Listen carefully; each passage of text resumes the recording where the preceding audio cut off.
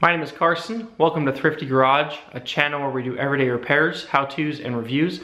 And in today's video, I've got this Stihl MS390 chainsaw. I upgraded to a 390, and the decompression button on this has broken. The pin fell out, and I think it fell in the cylinder.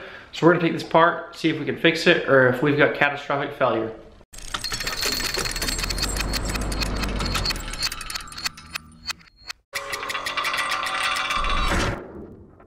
Okay, here's our Stihl MS390. Again, this has a 390 top end, which I believe is the 49 millimeter, whatever, instead of a 45.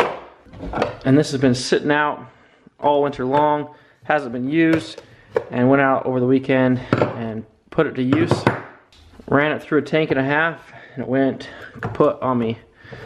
So about halfway through running this, I noticed that the little push knob had fallen off. This is the decompression valve that was sent out with that kit. So that kit had a crank in it, a piston, a top end, the decompression valve. I think it even came with a spark plug. I can't remember. I don't think I put in that spark plug, but I very well could have. In fact, I think I might have put the cheap spark plug in there. So this engine's been going great, running real strong. And then doing some research, it sounds like these Stihl machines are known for losing those rings. So you can see here, the piece fell out. So I'm running the machine, and I noticed that the top piece is missing. And I just say, whatever, no big deal. The thing fell off, I'll have to buy a new one. And then next thing you know, the thing just cuts off, it completely dies. Then I go to pull on the pull string, and we got nothing, it's stuck. So if we look in here, yeah, you can see in there we've got some sort of obstruction. So let's see what we can do to try and get that out. I'm hoping that cylinder's not wrecked, but it very well could be. Remember how easy this is to get off this cover. Yeah, I think it's a big portion of it. So that's an indicator to you how much I've used this. Haven't used this machine a ton, but I don't think I've cleaned that filter yet. I know a lot of guys have questions on these and how well they hold up. Okay, push the piston down. Now this little ring should be loose in here at least. Now how do I get that out? I wish I had a magnet.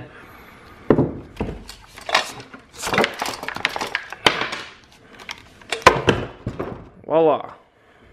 Okay, so this is the end that's supposed to be facing the cylinder, and then this is the end that's supposed to have the lid on it. So it obviously broke. So here that's supposed to be in there, and then you push the button in, and that pops out a little bit and allows the air to go out when you're trying to pull the starter, and then when it fires up, it kicks that valve closed and holds it shut. So it actually snapped off because it's only that length. So somehow while I was running, it's hard to tell, but that almost looks like rusty on the end there. I think that severed right there. I mean, how else will this be held in? I don't think I'm gonna be able to get this to fire back up. I already ordered replacement parts, but we're gonna go ahead and throw this back in here. We're gonna be losing compression like crazy through that hole. I just wanna see if I can turn it over, and if we can build up some compression, if we can feel like it might fire up again. You know, in ordering this, I really debated back and forth if I wanted to just put a plug in here. Plug was like $2. A new one of these was, you know, $8, $10. Not horrible. Some of the Stihl ones were quite a bit more expensive. I mean, the Stihl parts are nuts. Like a new piston and top end for this, I think it was like $30. I mean, when I think the Stihl decompression lever there, probably the same price.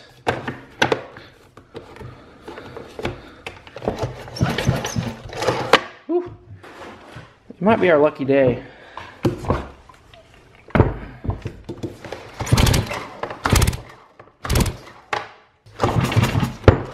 wish I had some JB weld or something. Weld that up and see if we can get that to work as a plug. Yeah, I don't think there's any way it's gonna fire up. There's just not anywhere near enough compression. So we'll have to wait on that new part. We'll install it and see if we can get this thing fired back up. It really seems like, you know, the piston might, the walls might be scored, the piston might be damaged, it could be cracked. Who knows? But everything's rotating now. I mean, this thing just seized up. Obviously, this piece just jammed in there and it prevented it from turning over at all. And it smashed it pretty good. You can see there, that's the part that obviously got smashed. It's really odd to me that that is so clean right there. But it looks like that part might have got smashed too. But we'll get that new one in there.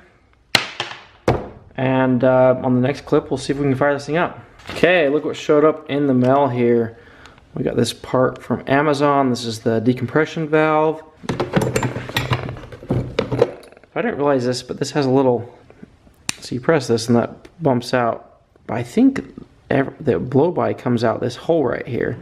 And if you look inside here, you can see where that actually is blowing right there.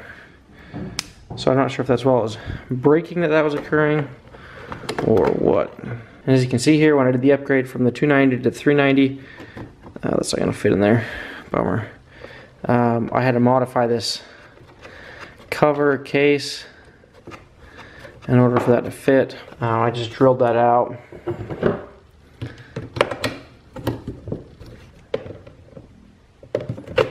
So when you start this, you press that in, you pull it, and that pressure, which that's not good if that's not popping back out. Pressure of it firing over kicks it out. Well, it is building compression.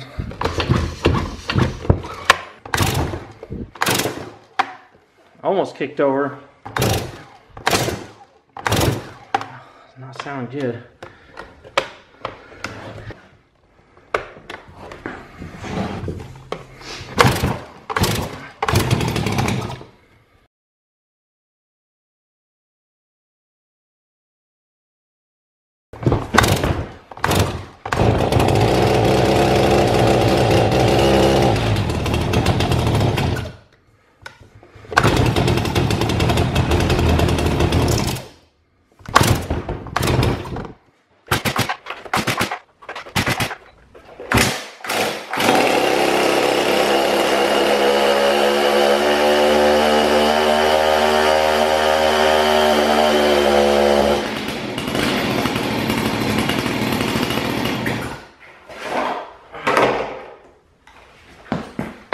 Well, it's not running the best.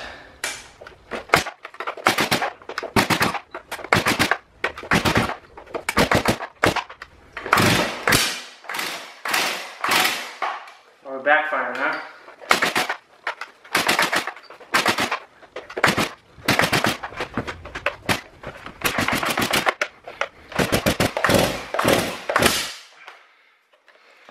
Some air out of there. Try again.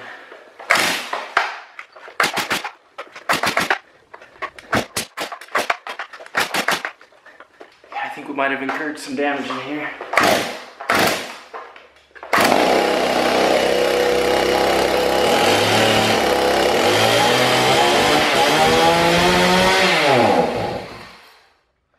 That's not good.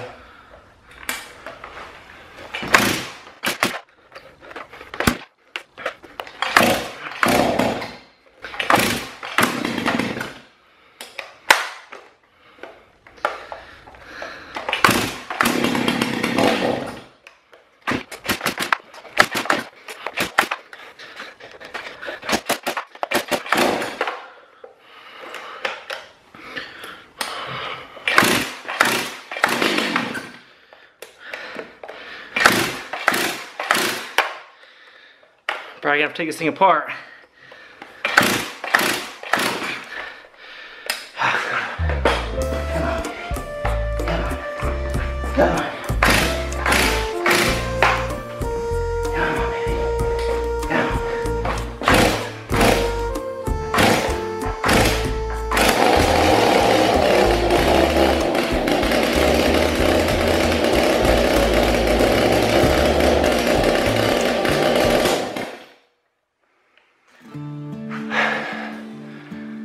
think she's a goner. So, on the next episode, we'll take this apart, see what happened inside. Obviously, know that piece got in there. What damage did it do? Cracked the piston, cracked the cylinder wall, just scratch it up. Your guess is as good as mine. Sorry, out of breath, but we'll see you on the next one. Thanks for watching Thrifty Garage. Well, thanks for watching this Thrifty Garage video. Hope you enjoyed it. If you're interested in my 390 conversion on this, check out my other videos on the channel. And if you aren't already subscribed to the channel, please subscribe. And we'll see you on the next one. Thanks for watching. I did a conversion on this from the 290 to 390 with a cheap kit. I think it was like $68, $70 for the rebuild kit. And unfortunately, the decompression thing fell apart on this into the cylinder. So we're gonna take apart,